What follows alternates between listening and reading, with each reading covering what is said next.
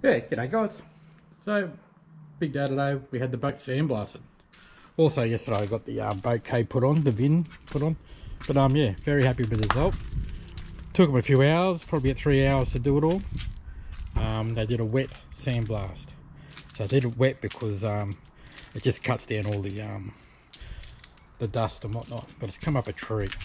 It's really like a little bit coarse too, so yeah, so when I'm painting it, the paint should stick better. But anyway, yeah, so it's come out really good. Look at that. Bit of a sludge down here. This is what the sand is when it's dried out.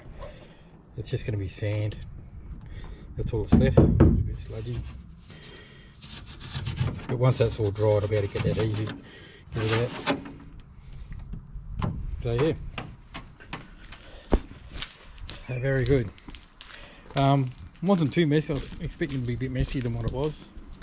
So we did it just up here. You put a tarp down as well, but we did it up here on the lawn.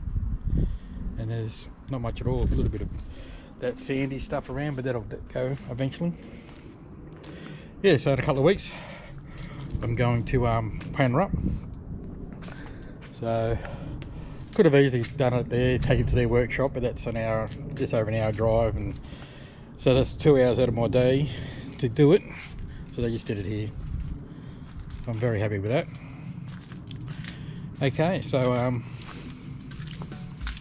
I'll see you in the next video when I'm getting ready to paint it, I suppose.